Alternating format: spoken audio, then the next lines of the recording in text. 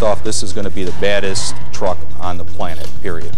I don't know of anything else that can compete with it right now. You're looking at 440 foot-pounds of torque, and it doesn't stop with just torque, because diesel engines have good torque. This thing goes ahead and complements with 360 horsepower. I think it's safe to say that this is going to be the hottest truck engine on the planet. Our friends at Chevrolet are going to feel real bad about it. Our friends at Dodge are going to feel real bad about it. But that's what we're here to do, make them feel bad. Beyond power, you got to be able to have a vehicle that handles that power in a nice balanced way. You have to have a suspension system that can handle it. You have to have a braking system that can deal with it.